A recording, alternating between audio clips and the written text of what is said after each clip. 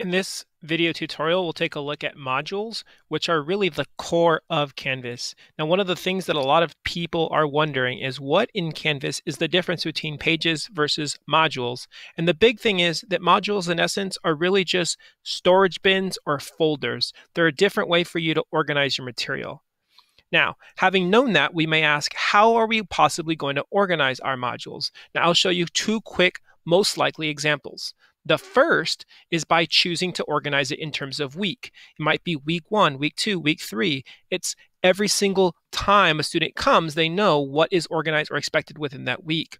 Or you may choose to organize it by units, Unit 1, Unit 2, or potentially you might even consider it to have it by quarter or by semester. In essence, how you choose to organize your modules is up to you. Now, how do we go about creating these modules? We're going to take a look at a sample. Now, when I click on my course and I go to modules, I will see a screen that most of you will be faced with, which is this. There is nothing here yet.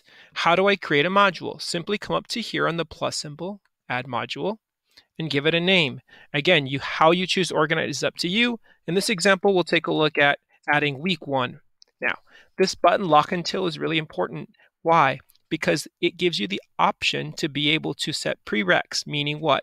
A student may need to complete certain modules prior to moving on to the next.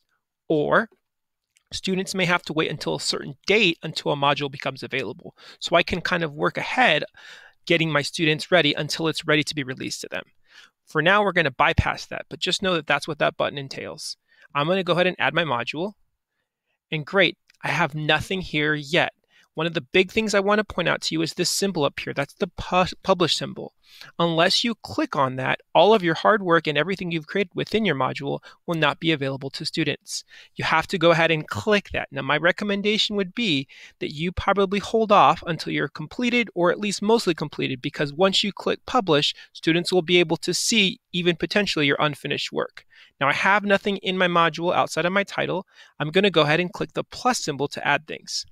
Now, what you're able to add is pretty limitless here. Again, these are the folders or the bins that you're going to dump all of your things for students to access. You could click to add an assignment, a quiz, a file, a page, a discussion. Again, what you choose to add is up to you. We're going to have other videos that you can take a look at more in depth on adding these assignments, but just note that that's what you can add to a module.